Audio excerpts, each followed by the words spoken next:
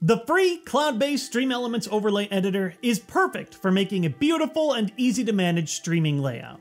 That said, with so many different tools and menus, it can be a little intimidating to jump into. In today's video, we're going to give you all the tools you need to pilot this ship and become a streaming overlay expert. Let's lift off! If you're new to StreamElements, I highly recommend checking out our new Ultimate Beginner's Guide. But for now, here's a quick reminder on how to get to the Overlay Manager. From your dashboard page at streamelements.com/dashboard, both of your main stops are going to be here with the Streaming Tools menu on the left. The Overlays gallery is where you'll go and select pre-made visual assets from 3 different categories. Overlays, which add a full graphic package and scenes to a stream, alerts, which play a visual event to celebrate viewer support events, and widgets, which add a wide variety of visual information and games. If you've saved one of our overlays or you want to build one from scratch, you'll find everything you need in the My Overlays tab. All you have to do is click the New Overlay button for a new one, or the Edit button for a saved template. And you're here! Welcome to the Overlay Editor, and enjoy your stay. So, like I mentioned, there's a lot going on here, and a lot of things that you can customize, but we're going to make you a pro. We're going to go over all the important UI elements, as well as giving you additional keyboard shortcuts to make editing as easy as possible. In general, your main workflow is going to look like this. 1. You'll open the editor and use it to assemble a streaming overlay in place with images, videos, alerts, widgets, and more. 2. You'll go to the top right and click this button to copy a browser URL of your overlay. And 3. Finally, you will paste that URL as a browser source in your streaming software, such as OBS Studio with our se.live plugin. Your overlay will magically appear as a lightweight source that you can then pair with things like gameplay in your webcam. For today's tutorial, I'll be using our existing Blue Fire super theme from our Overlays gallery.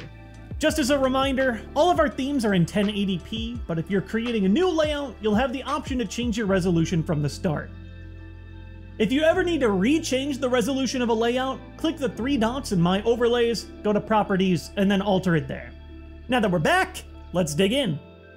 This huge space here is your visual editor, and this is where you can click on individual elements that you've added and move them around, either with your mouse or the arrow key if you need exact precision.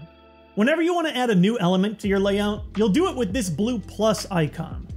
The top 4 are going to be your most common options, which are alert tools for your alert boxes and tipping tools, engagement widgets for things like countdowns, contests, and media requests, labels for dynamically changing text, such as sub goals or your newest supporters, and finally, the static and custom menu, which you'll use for adding things like images, text, and videos.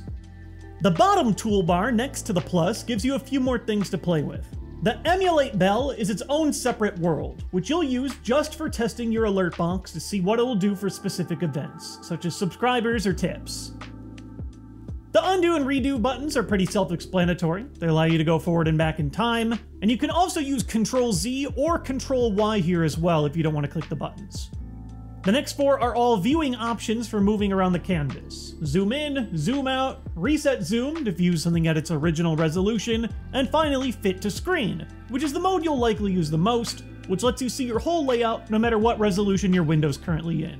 Next up is snapping, which makes visual elements cleanly line up with each other when you move one next to another. If you turn it off, you can overlap visual elements on top of each other however you'd like. And finally, we got the mute button, which you can use to turn volume on or off, primarily for the sounds that play when you're testing your alerts. Next up is the top bar, where we've already covered the all-important copy URL button. The help button can give you some tips if you get stuck, either by watching the in-browser visual demo, or by linking you directly to our support Discord. The Session Data menu is crucial for users who are working with labels, such as the most recent subscriber, or setting up specific milestone goals. The Labels menu lets you view your recently recorded activity, and you can also manually reset them here if for some reason you want to start a clean slate. By default, in the Settings tab, Streaming Session Data resets 15 minutes after the end of each stream that you do. This is a slider that you can toggle on and off if you want to change that. The Goals menu is where you can view long-term goal progress, such as the total followers, revenue, or subs over a long period of time. If you want to reset that, you can also do it here, and these are separate from your individual session data. Moving back to that top bar, the Preview button lets you see in-browser for what your overlay looks like without the grid behind it. And lastly, possibly most importantly, is the big blue Save button.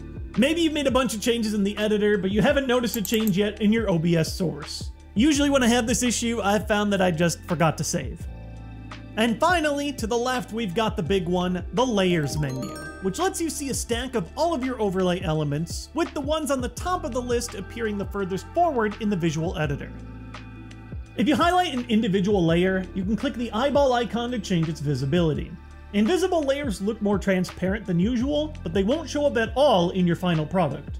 For example, this layout gave us a 4:3 aspect ratio webcam as an option if you don't want to use the 16:9 one. Because it's set to invisible, it doesn't actually appear in the overlay when we import the browser source into se.live later. The second icon, the lock, allows you to permanently fix a layer in place. This can be useful if you know you want to keep a layer in a single location and you don't want to accidentally move it. You can also use the Layers menu to create groups, which let you assemble multiple elements into a single batch for easy moving. The blue flare super theme doesn't use groups, so this is a good chance to mess with that feature from scratch. To select multiple layers at once for grouping, hold Shift and click each element. Then click the group icon to stick everything together. If you want to separate elements again, just click Ungroup. You can also use that shift clicking technique in the visual editor in order to multi-select and move more than one object at a time, even if you aren't using groups. By double-clicking an element's name, either a group or an individual layer, you can rename it, which helps a ton with organization. I like groups because they give you this little arrow that can collapse a bunch of layers if you aren't currently working with them. One issue that does trip users up using groups is that clicking a group in the visual editor selects your entire group at once. If you want to select just one thing while still keeping your group, hold the Alt or Option key and click to cycle through single selections. Duplicate instantly copies your selected layers, either the layout that you're currently working on, or even sending your selection to another overlay that you own. And finally, and this is where you'll spend most of your time if you want to fine-tune an individual layer, are the context-sensitive menus. When you click on a layer, you'll see things like Settings and Position. The Position, Size, and Style button is more straightforward. Here you can change the size of your selection with exact numbers, change your opacity, or simply center something. You can also resize in the visual editor by clicking and dragging the edge of an element, but I recommend holding down the Shift key when you do, which preserves your aspect ratio. The Settings menu opens all of your options depending on what type of element that you're working with. For image and video elements, this is where you can swap one type of media into another one. For text elements, the settings box is where you'll enter your message. Text in particular gets its own separate menu called Text Settings, and that's where you'll change everything like fonts, colors, and styles. For widgets such as the countdown timer, that's where you'll edit your timer settings and formats. For alert boxes, your starting menu lets you choose which alerts you want to enable, and the gear changes further settings. The main menu lets you change how your alerts look and sound, variations allow you to run alerts that only trigger with special parameters, and animation settings let you change how alerts enter and exit the screen visually.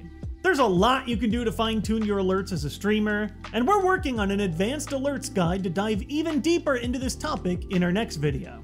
But for now, that's everything you need to know for the Overlay Manager. You might not use all these features all the time, but we wanted to make sure that you know where everything is so that you can use it when you need it. Next up, I want to talk about a quick feature that I think really separates the StreamElements experience, and that is live editing. When you're streaming, one of the hardest things to do is to fix a broken overlay while you're trying to entertain an audience or play a video game live. Because our overlays are cloud-based, StreamElements has an editor feature that allows other people to edit your overlays live from anywhere in the world. This is a perfect tool for moderators or show co-runners to help out so that you can keep your focus on the show. To enable an editor, click your account icon in the top right, then click your avatar to enter the account menu. You can add editors under the My Managers tab. All you have to do is click Editor and then generate an invite link to send to the person that you want to help out. It might not be a feature that a lot of you use, but this is my personal favorite feature that I think a lot of users haven't heard of yet.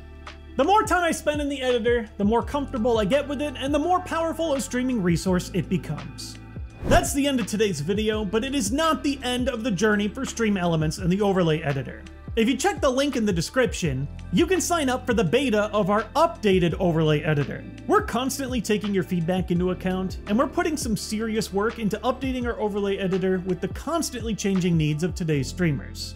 And if you're still around, I just want to say thank you for watching today's tutorial video. please consider clicking the like, subscribe, and bell icons so that you can follow along with this channel and get updates for every new StreamElements video. I'll see you guys next mission with another StreamElements tutorial.